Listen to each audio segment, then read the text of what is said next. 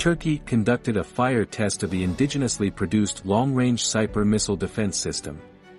During the test, the SIPER hit the target at an altitude of 26,000 feet.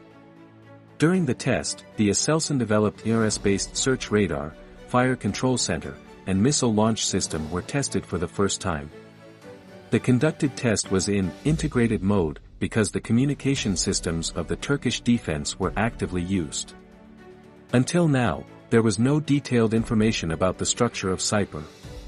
Aselsan avoided sharing it, but after the last test, it became clear that SIPER consists of a fire control center, fire control radar, search radar, missile launch system/missile transport system, full launch missiles, communication station, communication transmission tool, maintenance and repair tool, training simulator components.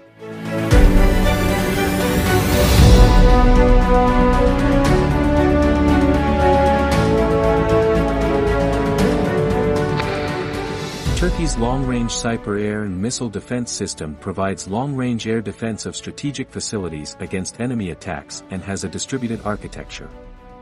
The system has close and long-range deployment capabilities, multiple engagements, and sustained fire, severe weather operation, ground or air. The new missile system enables higher command control integration with multiple tactical data links, a link to the Radar Network Management System, RADNET, and the Air Force Information System, HVBS.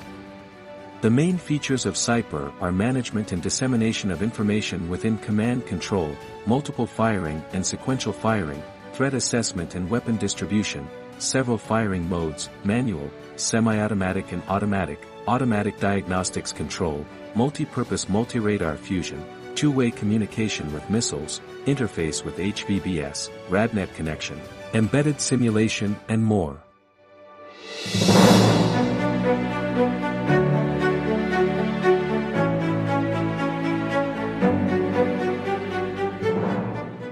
Following the contract signed between SSB and Aselsan for the needs of the Air Force Command, a long-range search radar, UMAR, and a multifunctional fire control radar, KFAKR, with a highly mobile system structure is being developed.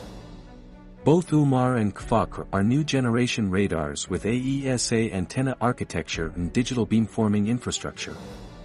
The radars can use meteorological data to increase detection and tracking performance, and their AESA architecture and modular design support the concepts of low maintenance cost and high availability. UMAR is derived from the TIRS radar. KFAKR, on the other hand, is designed within the SIPER system.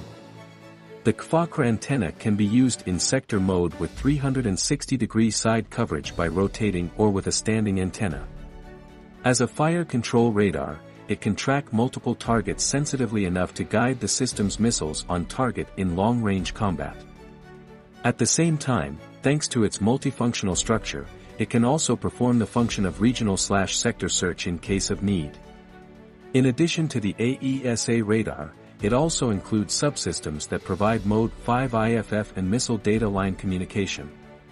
KFAKR built on a 6x6 tactical vehicle can easily move on the terrain equals.